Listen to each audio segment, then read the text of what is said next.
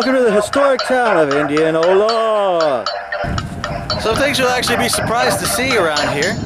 This was actually a major port, second to Galveston, and at one point they actually did an experiment to go ahead and see. At one point they did an experiment to see what type of animals were best to cross the western deserts of the United States, and they actually imported camels here.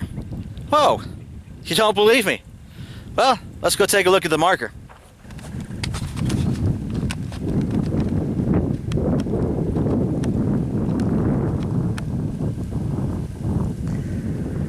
Yes, one-humped, two-humped, and hybrid-humped camels came through.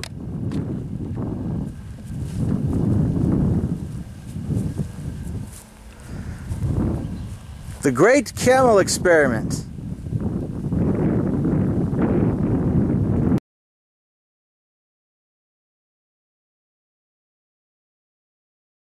What exotic immigrants. And you have 75 camels that come ashore in the 19th century. Woo, doggies.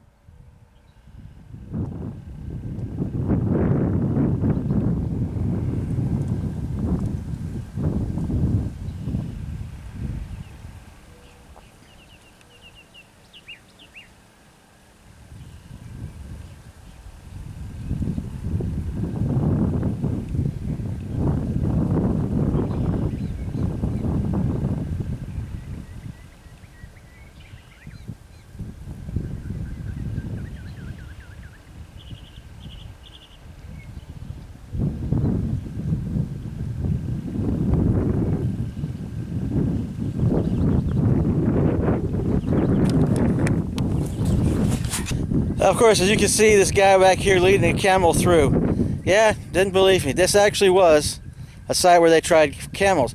But since most of it came from Egypt and Western Africa, and people around here were pretty stubborn, thinking that, well, all of that was the Middle East, all with the countries. That is probably where we got the idea that camels were the main source of transportation in the Middle East. However, that's not correct. Most of the time it was horses, Arabian horses. Welcome to Carlshaven, Texas.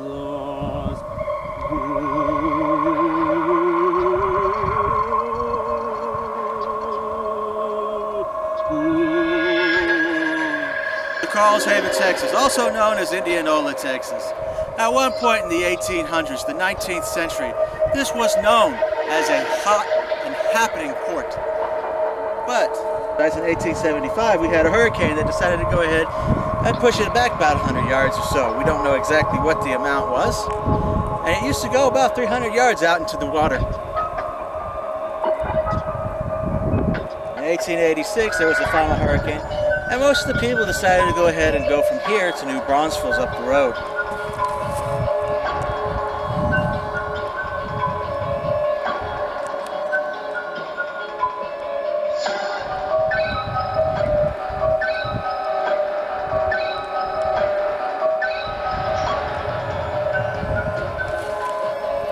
Chihuahuas! What are Chihuahuas doing all the way out here by the coast? Wow! Chihuahuas. I bet their bark was bigger than their bite. Between 1844 and 1887, Indianola became a very high cosmopolitan port city. But of course in 1886, it was destroyed almost entirely by a hurricane, and most people decided to move. Most people decided to move.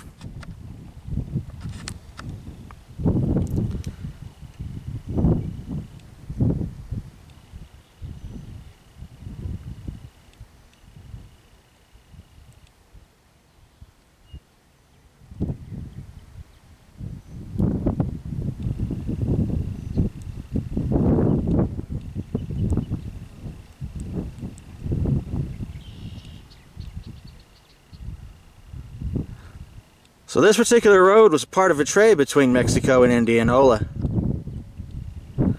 Chihuahua Road. What a name for a road. But of course it went to the city of Chihuahua, Mexico.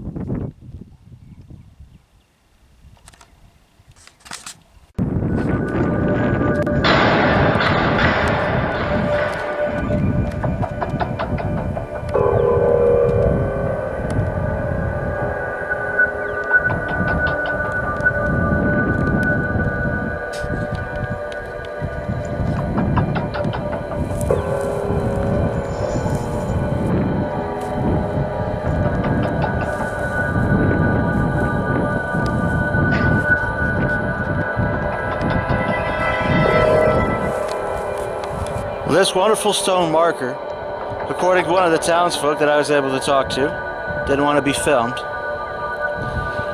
This used to be the marker to the old cemetery. It was the corner of the cemetery. And in this direction was actually the cemetery,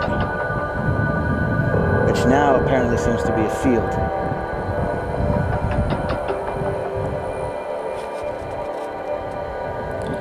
The other cemetery that I was at wasn't too bad. This one, for some reason, gives me the creeps.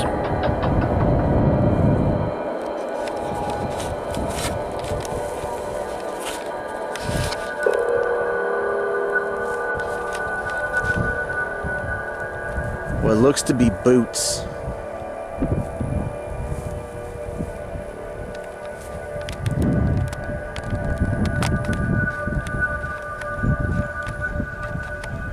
As a marker, I'm sure this is more of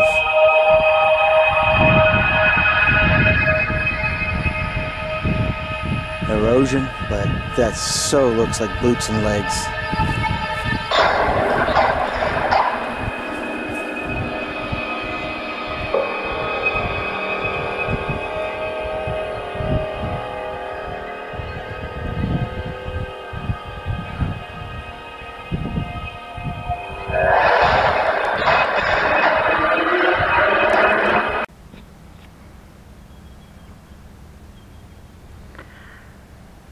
Businesses still thrive down here in Indianola. There is a actual fishing marina.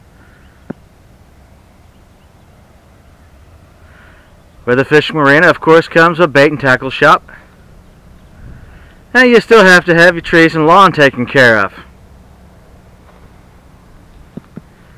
So there must be a few people who live around here, or the ghosts like to have everything manicured.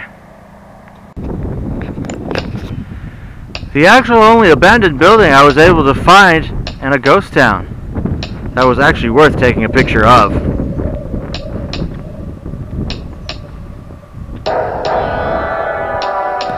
This town must have truly been absolutely, totally destroyed in that last hurricane.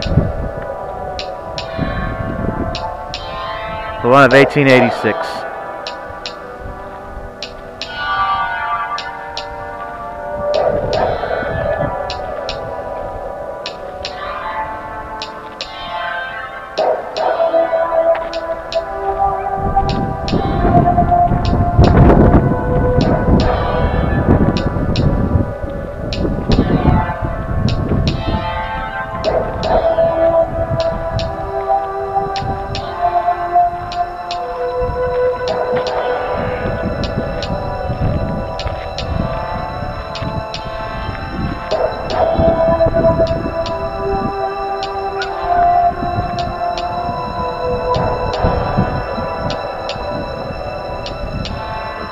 Yes, that palm tree is actually growing out of the building. Holy absolute shite. Where's the ghost? Where's the ghost? We just went through a ghost town. Part of it. This is going to be part 1 of Indianola Ghost Town. And it's going to be the start of Ghost Town series. Hope you enjoyed what we had. Now if you liked it, let's go ahead and turn that thumbs button blue, stake out that subscribe button, put any thoughts down in the comments below.